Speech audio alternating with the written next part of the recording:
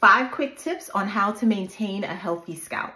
My name is Dr. Isfahan. I'm the founder and creator of Alodia. I'm also a PhD scientist as well as a certified trichologist. So I get this question all the time. People have severely itchy, dry, flaking scalps, and they want to know exactly what to do to remedy it. I always say that having a healthy scalp is the root of healthy hair.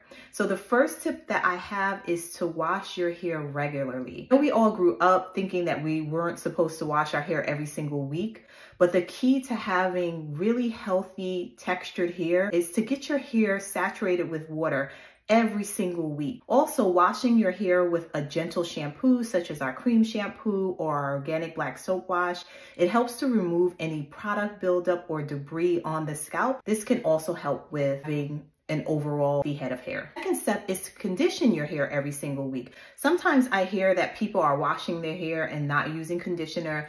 That is definitely a no-no because you need conditioner to lower the pH of the hair, healthy pH of anywhere between 4.5 and 5.5. So conditioners will deposit moisture back into the strands and it will help your hair with uptaking additional moisture. The third step is exfoliation. Now, this is kind of a new step that has recently emerged, but I do think that it's critical to maintaining a healthy scalp, particularly if you are using a lot of heavy oils or if you're doing protective styles where you're not washing your hair very often.